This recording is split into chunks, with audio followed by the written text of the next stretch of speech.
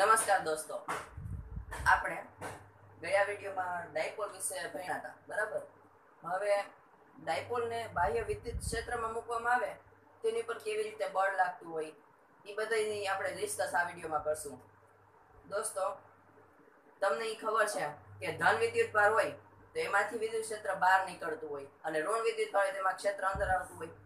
હવે જ્યારે સતત ક્ષેત્ર હોય ને ત્યારે એક સમતલમાં નકરા ધન વિદ્યુત ભાર હોય અને એક સમતલમાં નકરા ઋણ વિદ્યુત ભાર જ હોય અને બે સમતલને સામે સામે રાખી તો આમાંથી ક્ષેત્ર બહાર નીકળીને આમાં આવતું હોય એવું લાગે આપણે, એટલે ત્યારે એ સતત ક્ષેત્ર થયું. અહીંયા જેટલા વિદ્યુત ભાર છે ધન, એટલા જ અહીંયા ઋણ વિદ્યુત ભાર છે, બંનેનું ક્ષેત્ર સમાન. આવું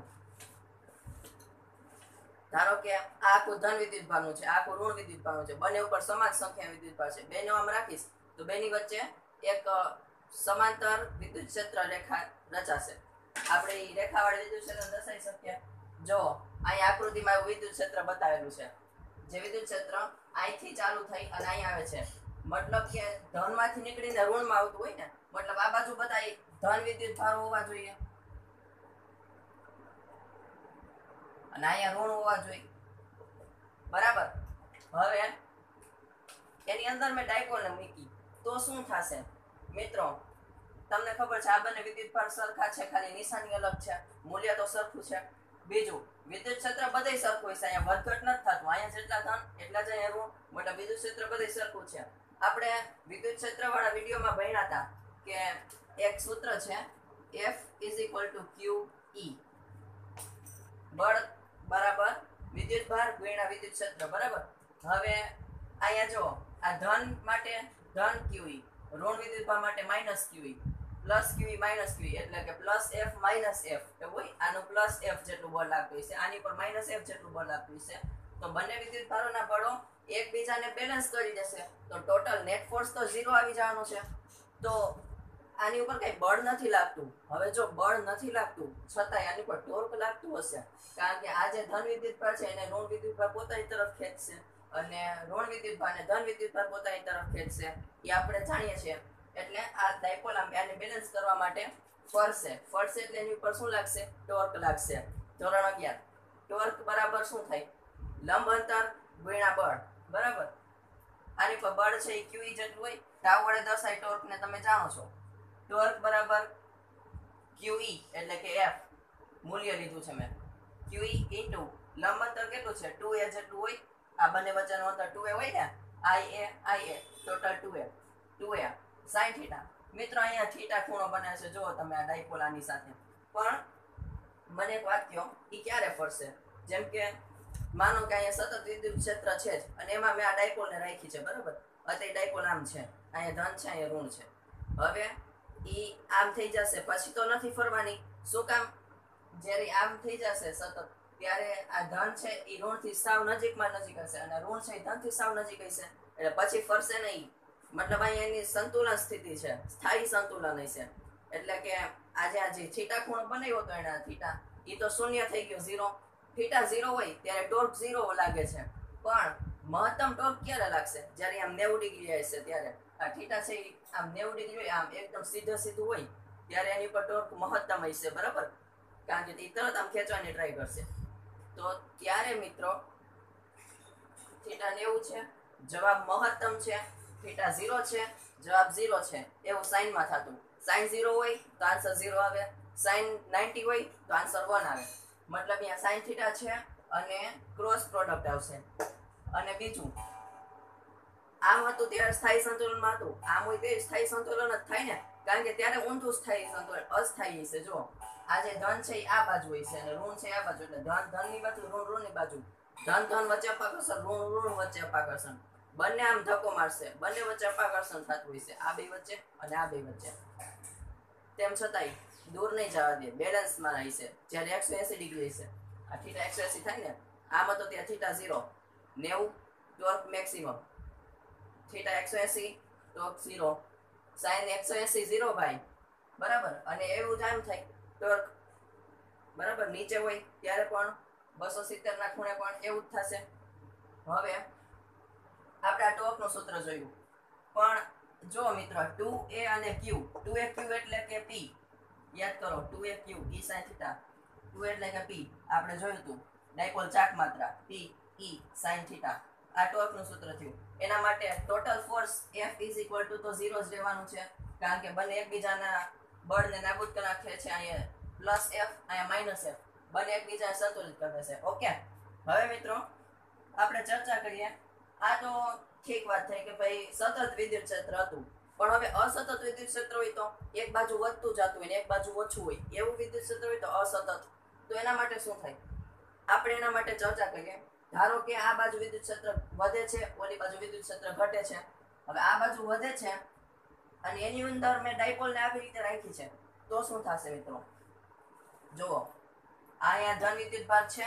હવે આ ધન વિદ્યુત ભારને આ બાજુ જે ઋણ વિદ્યુત ભાર છે એ ખેંચતો હશે અને આ બાજુ ક્ષેત્ર વધારે છે, મતલબ આ ઋણ વિદ્યુત ભાર જાજા છે આ બાજુ એટલે એ વધારે ખેંચશે. અને જો આ વધારે ખેંચશે, અહીંયા ધન વિદ્યુત ભાર ઓછા છે આની સાપેક્ષે એટલે આ ઓછો ખેંચશે. મતલબ ટોટલ ફોર્સ આ બાજુ લાગશે. અહીંયા બળ અસ્થાયી હશે, સ્થાયી બળ નહીં હોય. અહીંયા બળ 0 હતું, અહીંયા બળ 0 નથી. હવે અહીંયા બળની દિશા પણ આમ થઈ કારણ કે આ બાજુ વધારે ખેંચે છે. બીજું આ ક્ષેત્ર આમ નામ રાખ્યું ભાઈ આ બાજુ જ વધે છે, આ બાજુ ઘટે છે, ઋણ છે એ વધારે છે, ધન છે એ ઓછા છે. તો ત્યારે શું થશે? અને હવે મેં આને ઊંધું કરી નાખ્યું, ડાયપોલને મેં ફેરવી નાખી 180 ડિગ્રીએ ફેરવી નાખી. તો શું થયું? એની દિશા તો ઋણમાંથી ધન તરફ જ છે, ઋણમાંથી ધન તરફ, એટલે ડાયપોલ ઊંધી છે અત્યારે. ત્યારે આ બાજુ ધન હશે એ આ બાજુ ખેંચતા હશે અને ઉલટાનું આનું ઋણનું અપાકર્ષણ જાજુ હશે કારણ કે ઋણ જાજા છે, ધનનું અપાકર્ષણ ઓછું હશે કારણ કે ધન ઓછા છે. એટલે આ બાજુ લાગશે બળ. તો બળની દિશા ઊંધી થઈ ગઈ. મતલબ બળની દિશાને કોની હારે સંબંધ છે? એની ડાયપોલ ચાક માત્રા હારે બળની દિશાને સંબંધ છે. તો મિત્રો આ હતી બાહ્ય વિદ્યુત ક્ષેત્રમાં ડાયપોલની ગોઠવણી. આના ક્વેશ્ચનમાં તમારે આ આકૃતિ યાદ રાખી લો એટલે બધું વર્ણન તમને આવી જાય હાથે. બરાબર. હવે આપણે એક ઈ વસ્તુ જોઈએ, બહુ જ સરળ વસ્તુ છે કે સતત વિદ્યુત ભાર વિતરણ એટલે શું? મિત્રો આ બોર્ડ છે, બરાબર. હવે આ બોર્ડની અંદર એક બિંદુએ મેં કલર કરી નાખ્યો હોય તો કેવું લાગે? એનો કલર બદલી જાય. એવી રીતના દરેક બિંદુએ કલર છે ને એવી રીતે દરેક બિંદુએ જો વિદ્યુત ભાર હોય અને મારે ઈ વિદ્યુત ભારને લીધે લાગતું વિદ્યુત ક્ષેત્ર શોધવું હોય તો શું કરવું પડે? ત્યાં વિદ્યુત ભાર એક વિદ્યુત ભારના વિદ્યુત ક્ષેત્ર આપણે ત્યાં લગી ગોઈતા હતા. જાજા બધા વિદ્યુત ભાર ભેગા થાય તોય ગોઈતું હતું, પણ એ તો અવકાશમાં અલગ અલગ બિંદુએ હતા.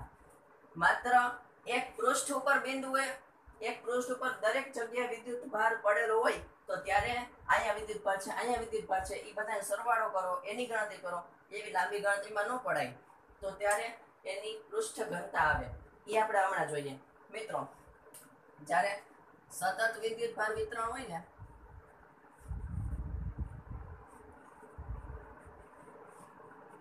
ત્યારે એના 3 પાર્ટ પડે. કેવા 3 પાર્ટ પડે? એક તો આપણે આ બોર્ડની વાત કરી તો બોર્ડ છે એ 2D માં છે, બરાબર, 2 ડાયમેન્શન એટલે ઈ પૃષ્ઠ થયું એટલે એમાં આવશે પૃષ્ઠ વિદ્યુત ભાર ઘનતા. વિદ્યુત ભારની ઘનતા છે પૃષ્ઠ ઘનતા. હવે એવી રીતે એક આવો તાર હોય, ધારો કે આ એક તાર છે, એની ઉપર સતત એવી રીતના વિદ્યુત ભાર પથરાયેલા હોય અને એની રેખીય વિદ્યુત ભાર ઘનતા મળે આપણને. રેખીય ઘનતા લખું છું. અને એવી જ રીતે મિત્રો કોઈ 3D માં તમે વિચારી લો, જેમ કે આ ચાલો આ 3D જ છે, બરાબર. આને નળાકાર જેવું કહી શકો એટલે આ 3D છે. એની અંદર દરેક બિંદુએ વિદ્યુત ભાર પથરાયેલો હોય, આમ ભરેલો હોય તો એના માટે કદ વિદ્યુત ભાર ઘનતા આવે, એના કદ ઉપર આધારિત હશે, બરાબર. હવે આને દર્શાવાય કઈ રીતે? ઈ પહેલો પ્રશ્ન. તો મિત્રો રેખીય ઘનતાને તો બહુ સરળ છે, આપણે લેમ્ડા વડે દર્શાવી શકીએ. પૃષ્ઠ ઘનતાને દર્શાવાય છે સિગ્મા વડે અને કદ ઘનતાને દર્શાવાય છે v વોલ્યુમ v વડે, બરાબર. પણ હવે હું એક આકૃતિ દોરું. જો જેમ કે આ છે એક વાયર છે, બરાબર. હવે વાયરમાં આ એક બિંદુ મેં લીધું, એને હું કહી દઉં delta L. Okay, delta L. એની અંદર જે વિદ્યુત ભાર છે એને હું કહી દઉં ડેલ્ટા Q. આની અંદર ડેલ્ટા Q જેટલો વિદ્યુત ભાર સમાયેલો છે. તો આની જે લેમ્ડા છે એ કેટલી હશે? મિત્રો લેમ્ડા નું આવું સૂત્ર આપેલું છે delta Q upon delta L. તો મિત્રો આમાંથી ડેલ્ટા ક્યુ ને કરતા કરીએ તો delta Q is equal to શું થશે લેમ્ડા ડેલ્ટા એલ. ઓકે, હવે પૃષ્ઠ ઘનતા માટે જોઈએ કે આવી રીતે કોઈ એક પૃષ્ઠ છે, બરાબર, આ પૃષ્ઠ છે પાણી. હવે આની અંદર મારે ધારો કે આ જે ક્ષેત્રફળ ખંડ લેવો પડે. આમાં તો મેં રેખાખંડ હતો કારણ કે રેખા હતી. હવે આ પૃષ્ઠ આવ્યું એટલે એની અંદર મારે ક્ષેત્રફળ ખંડ લેવો પડે. તો આના માટે સિગ્મા ઇઝ ઇક્વલ ટુ શું થશે ડેલ્ટા ક્યુ જઈશે. એની અંદરનો વિદ્યુતભાર પણ ધારો કે ડેલ્ટા ક્યુ જેટલો છે અને આ જે ક્ષેત્રફળ ખંડ છે એનું ક્ષેત્રફળ ધારો કે ડેલ્ટા એસ જેટલું છે સરફેસનું. ઓકે, આ ડેલ્ટા એસ છે ને એવું છે કે ક્વોન્ટમ શાસ્ત્રની દ્રષ્ટિએ તમે જુઓ ને બહુ નાના લેવલે તો ડેલ્ટા એસ મોટું છે, પણ જ્યારે સ્થૂળ માપક્રમ ઉપર જોવા આવે ત્યારે ડેલ્ટા એસ બહુ જ નાનું છે, સૂક્ષ્મ છે, બરાબર. એટલે એના માટે sigma is equal to delta Q by delta S. હવે એમાંથી પણ ડેલ્ટા ક્યુ ને કરતા કરી દો તો delta Q is equal to sigma delta S. Okay, હવે કદ ઘનતાની વાત કરીએ તો ધારો કે આ છે એક 3D કોઈ એક આકૃતિ છે. હવે એની અંદર આવી રીતે કહ્યું આ એક મેં કટકો કાપ્યો, બરાબર, પાસા જેવું તમે ધારી લો. હવે એની અંદર ડેલ્ટા ક્યુ જેટલો વિદ્યુતભાર ધારો કે રહેલો છે. તો એના માટે આપણે રો ને કેવી રીતે વ્યાખ્યાયિત કરી શકીએ ડેલ્ટા ક્યુ અપોન ડેલ્ટા વી.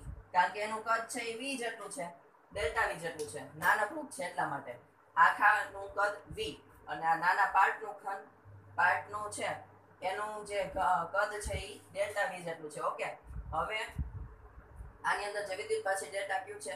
એક તમે ક્યુબ જોયું હશે, એ ક્યુબની અંદર બધે વિદ્યુતભાર હોય તો કેવું થાય આ એના જેવું તમે કલ્પી શકો. તો આ ડેલ્ટા ક્યુ થયું. એમાંથી પણ આપણે દર વખતની જેમ ડેલ્ટા ક્યુ ને કરતા કરી દઈ તો શું થાય રો ડેલ્ટા વી બરાબર ડેલ્ટા ક્યુ. હવે મિત્રો આ બધાના આપણે એકમ પહેલા તો જોઈ લઈએ. મિત્રો આનો એકમ શું હશે જુઓ, ઉપર ક્યુ એટલે કે કુલમ, બરાબર. આનો એકમ છે કુલમ પર છેદમાં શું છે મીટર, બરાબર ને, લંબાઈ મીટર. અહીંયા ક્ષેત્રફળ તો મીટર સ્ક્વેર આવશે. અહીંયા પણ એવું જ થશે. બાકી તો એકમ બરાબર શું થશે કુલમ પર મીટર સ્ક્વેર. અને અહીંયા એકમ શું હશે મિત્રો કુલમ પર મીટર ક્યુબ, કારણ કે ઘનફળ છે, બરાબર ને. આ ઘન છે, જો કદ છે, અહીંયા પૃષ્ઠ છે માટે અહીંયા મીટર સ્ક્વેર ક્ષેત્રફળ આવ્યું છે. અને અહીંયા તો લંબાઈ જ છે એટલે માત્ર ને માત્ર મીટર. એકમ પણ બહુ સરળ છે મિત્રો આના. હવે આપણે આગળ વધીએ કે આ બધાના લીધે આપણે વિદ્યુત ક્ષેત્ર ગોતવું હોય તો, કારણ કે બાકી તો આનો ફાયદો શું આવું બધું કરવાનો. આનું વિદ્યુત ક્ષેત્ર ગોતીએ મિત્રો. આના વડે વિદ્યુત ક્ષેત્ર ઉત્પન્ન થતું હોય છે. હા, કેવી રીતે? માત્ર એક વિદ્યુત ભારને લીધે વિદ્યુત ક્ષેત્ર ઉત્પન્ન થતું તો એનું સૂત્ર આવું કઈ હતું, બરાબર. આપણે ભણ્યા હતા કે E ઇઝ ઇક્વલ ટુ કે ક્યુ બાય આર સ્ક્વેર. આવું માત્ર એક વિદ્યુત ભારને લીધે વિદ્યુત ક્ષેત્ર હતું. પણ મિત્રો આમાં એવું નહીં થાય. આમાં તો અહીંયા ડેલ્ટા વિદ્યુત ભાર છે તો મારે ક્યુ ની જગ્યાએ ડેલ્ટા ક્યુ લખવું પડે. પણ ડેલ્ટા ક્યુ નું મૂલ્ય જો આપણે ગોઈતું હતું લેમ્ડા ડેલ્ટા એલ, તો હું એના માટે આવું લખી શકું કે એટલે 1/4 પાઈ એપ્સિલોન 0, બરાબર, અને ક્યુ એટલે lambda delta L, okay, upon R square. પણ મિત્રો આર શું છે? ધારો કે અહીંયા કોઈ પી બિંદુ છે અને આનું એનાથી અંતર આર જેટલું છે, આ પી બિંદુનું, તો એ આર આવી ગયો અને એની દિશા આર કેરેટની. Very simple.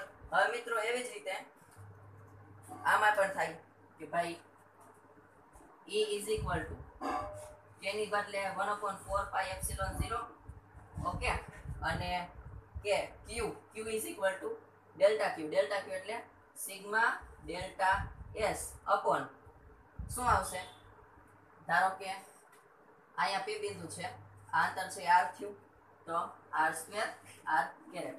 ઓકે, આ થયું પૃષ્ઠ ઘનતા માટે. અને હવે મિત્રો એવી જ રીતે કદ ઘનતાની વાત કરી તો એની અંદર શું થાય કે E ઇઝ ઇક્વલ ટુ કે એટલે 1/4 પાઈ એપ્સિલોન 0, ઓકે, અને સિગ્મા અહીંયા હતું એવી રીતે અહીંયા આવશે રો ડેલ્ટા વી, કારણ કે ડેલ્ટા ક્યુ ની કિંમત ઈ જ છે, રો ડેલ્ટા વી upon R square R caret. મિત્રો ધારો કે અહીંયા P બિંદુ છે અને આ છે R અંતર, તો એના માટે આવું સૂત્ર થાય. એટલે આ આપણે કેના માટે જોયું? અલગ અલગ પૃષ્ઠ ઘનતા, રેખીય ઘનતા અને કદ ઘનતા માટે આપણે વિદ્યુત ક્ષેત્ર ધ્યાનમાં લીધું. હવે મિત્રો આ તો માત્ર એક માટે થયું, બરાબર ને? આ એક ખંડ માટે. મારે આખા બધાય ખંડને લીધે વિદ્યુત ક્ષેત્ર જોતું હોય તો આવા બધાય બી મારે લેવા પડે. તો આપણે સિગ્મા વાળી વાત કરી કે ભાઈ E યાદ કરો આપણે આવ્યું હતું 1/4πε0 સિગ્મા બધાય v અથવા delta v row delta v by r² r caret. તો આ થયું આના લીધે, આખાના લીધે ઉદ્ભવતું વિદ્યુત ક્ષેત્રનું સૂત્ર થયું. પણ મિત્રો આ તો થાય સીમિત થઈ જાય કે ભાઈ આવું નાનું હતું. જ્યારે બહુ જ મોટા માપમાં આપણે જોતા ત્યારે બહુ નાનું હોય તો ત્યારે ડેલ્ટા v અથવા તો ડેલ્ટા s અથવા તો ડેલ્ટા l એ બધાની લિમિટ ટેન્ડ્સ ટુ 0 લઈને આપણે સંકલનની મદદથી ગણતરી કરવી પડે. પણ એ બહુ લાંબુ થાય, અત્યારે આપણા સિલેબસની અંદર નથી. માટે આશા રાખું છું તમને આ સમજાઈ ગયું છે. અને જો તમારે આગળના વિડીયો ન જોયા હોય અને જોવા હોય તો નીચે ડિસ્ક્રિપ્શનમાં એની લિંક આપેલી છે, તમે જોઈ શકશો. તો આજનો દિવસ મંગલમય રહે. વરદ પરમાણા. જય સ્વામિનારાયણ.